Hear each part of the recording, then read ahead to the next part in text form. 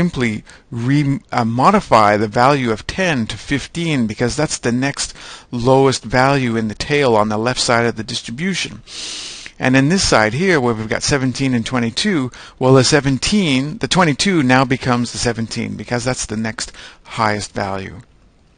This is called 20% winsorized because 20% of the observations have been modified to the next lowest or highest data points that are not suspected to be outliers. That's a very extremely basic example. Now, winsorizing, when should you use it? When you believe the data you're dealing with are valid points derived from a heavy tail distribution. People use the term heavy tail distribution.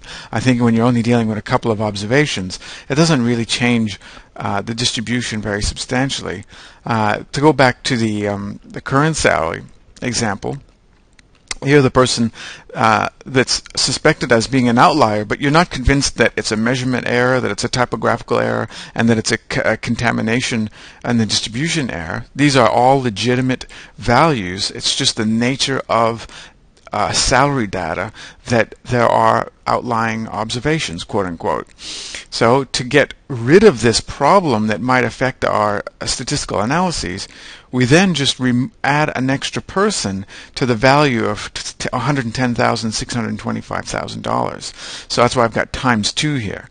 So originally there was only one person that had $110,625 as $110,625, and now you can see that the frequency actually increased. There's 2 people that are in that that have that data point for salary, and that's winsorizing, and it's really quite simple to do.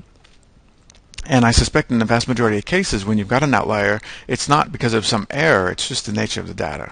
And so you should winsorize. It's a legitimate procedure that's been done in the past. Some considerations.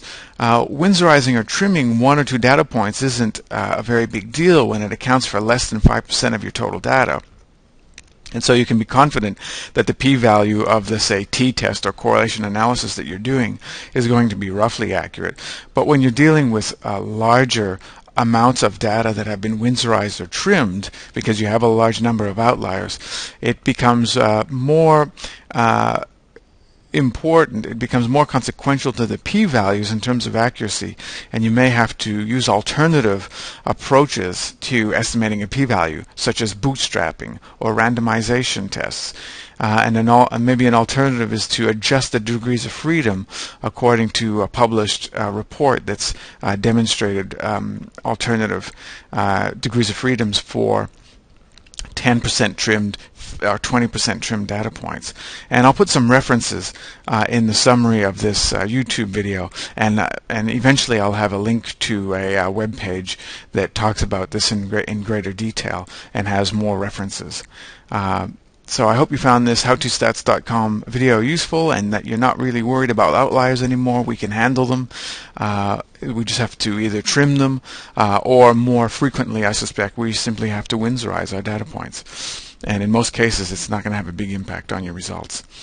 So I hope you enjoyed this. Thanks for watching this howtostats.com video.